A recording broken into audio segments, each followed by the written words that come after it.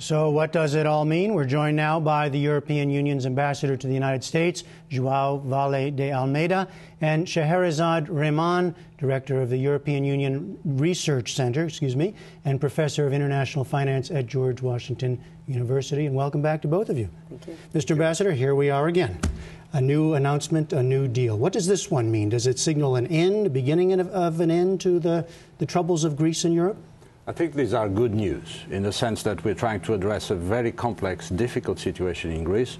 We're trying to prevent contagion to other countries in the euro area, and we're trying to build the conditions for sustainable growth in Greece. This is what we're talking about here, dealing with an urgent situation, an emergent situation, but looking ahead to longer-term solutions for Greece's competitiveness, capacity to have sustainable growth in the future. Scheherazade Rehman, still doubts, though. I mean, we heard in that piece, you hear it all over the place, still doubts about whether Greece can grow out of this, their ability to stick to the deal, etc. What do you see? I think those doubts are very, very real. And it shows up in the plan in terms of having the Troika, which is the IMF, the European Central Bank, and the European Commission representatives on the ground overseeing this new bailout package.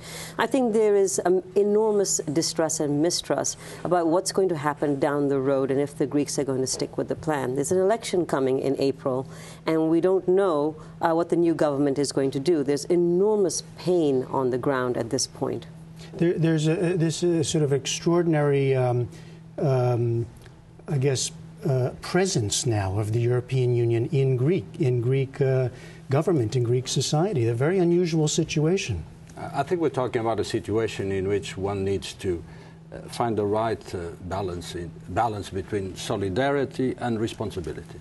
Solidarity is what Europe is showing, together with the IMF, towards country in difficulty. Responsibility is what Greece must show, has been showing, I must say, and needs to continue to show in order to ensure the credibility of the measures that we're taking over there. But when you say there's still these doubts, I mean, still doubt about whether Greece will default? I think that many, many people, including the markets, believe that Greece will default at some point. And what this 130 billion euro bailout was buying time in order to have the Europeans manufacture some kind of a structured default as opposed to a disorderly default.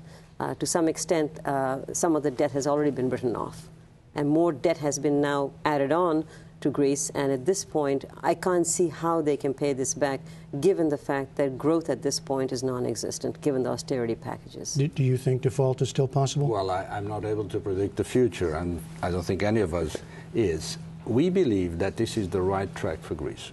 By the way, I don't see an alternative track for Greece. Let me just point out to one point that sometimes I listen in the debate here. For us, there is no opposition between austerity and growth.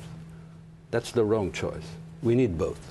We need austerity now in Greece because there is no other alternative to restore credibility to the public finances of Greece, but we need growth. So at the same time, what we're doing in Greece, what the Greeks are doing, is implementing structural reforms. You know, looking at the labor market, at the pension system, opening up the economy, breaking down barriers to competition. All these are the conditions for, hopefully, sustainable growth in Greece. We don't want bubbles of growth. We want to create the conditions for Greece to be able to recover its place in the world economy very soon. But is there more discussion about whether there has been too much focus on austerity? I mean, there is more discussion, certainly, about it. I'm wondering whether in high official circles there is more discussion now about whether there's too much focus on austerity, making it impossible for these countries to grow.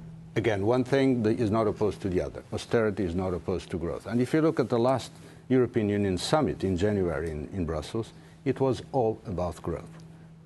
It was all about creating the path towards sustainable growth in Europe and reforming our economies, reforming labor markets, pension system. All this needs to be done. And it's not only in Europe. All industrialized countries have this kind of problems, I believe, including the United States. What do you think about this austerity versus growth balance? Well, I think on the topic of Greece having no option, the ambassador is absolutely right. At this stage of the game, they have no option other than to instill these packages to regain credibility. But I do believe that the austerity package is being put into place again in Greece and in other countries in 2012 will definitely curtail the growth. I can't fathom how you can do such severe austerity packages, yet yet say that we're going to stimulate growth and create jobs. The only reliance on that is if foreign money comes in. So when they talk about a new firewall, which was a big part of the discussion in Brussels the last couple of days, there's still that's a firewall against the possibility of more countries falling into trouble. Well, the bailout was a firewall to keep Greece solvent right now. But there is a fund, the European Stabilization Mechanism, which is in place for almost about $1 trillion if you add in all the money as a firewall for Italy and Spain. Unfortunately, I don't believe that's enough money if Italy does have some severe problems. I'd like to add to what Scheherazade said. She's absolutely right. We are talking about different kinds of firewalls. We need now to address the more global firewall, and I'm sure our leaders will be able to increase substantially what is foreseen in order to create the critical mass. But let me give you a couple of examples of more positive ones. Okay. If I take the case of Latvia, one of our member states, that went through a very painful, rigorous program. In 2009, they had a contraction of the economy of 17%. In 2012, last year, they had a growth of 5%.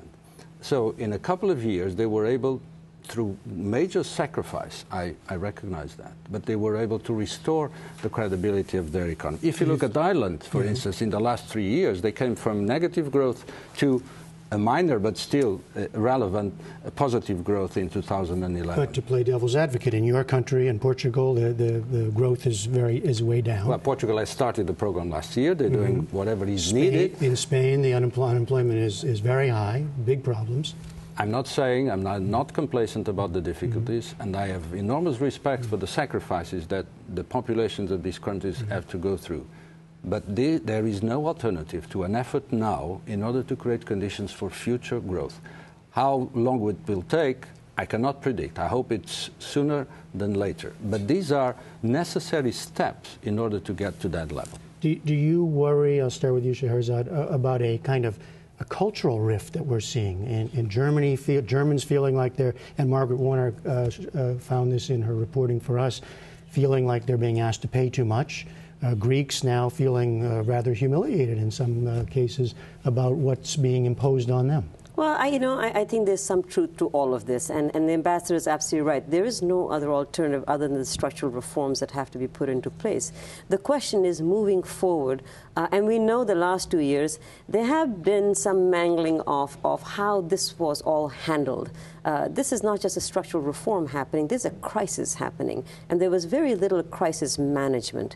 And what my biggest fear is that they still have not got the tools in place to manage the markets. It seems to me that the market is a secondary thought, at least from the outside, looking at some of these policy and these summit measures that do come out, that the market needs to be managed in a very clear, precise way so that the anxiety and the confusion and the confidence is rebuilt. But none of that is taking place in a manner which I think would be much more effective. Very brief last word. The last few weeks were encouraging from that point of view. And I agree with you. It's very difficult to manage the market.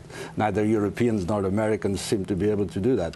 And maybe that's not the purpose. But if I look at the last few weeks, after we've agreed on a new treaty, after the ECB has provided very ambitious and courageous interventions in the market, what I see in the stock exchanges, what I see on sovereign debt spreads, points to the right direction. I hope this trend will continue in the next few weeks. Ambassador Joao Vale de Almeida and Scheherazade Rehman. Thank you both very much. Thank you.